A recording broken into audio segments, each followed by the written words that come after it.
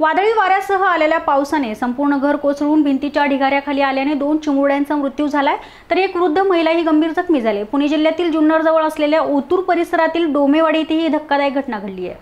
6 वर्षीय वैष्णवी भूतांबरे आणि 2 वर्षाचा कार्तिक केदारचा या घटनेत दुर्दैवी अंत झालाय, तर चिमाबाई केदार वय 70 या जखमी झाल्यात.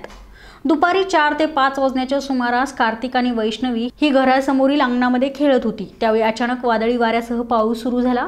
पावसापासून वाचण्यासाठी दोघेही जवळ असलेल्या घरात गेले.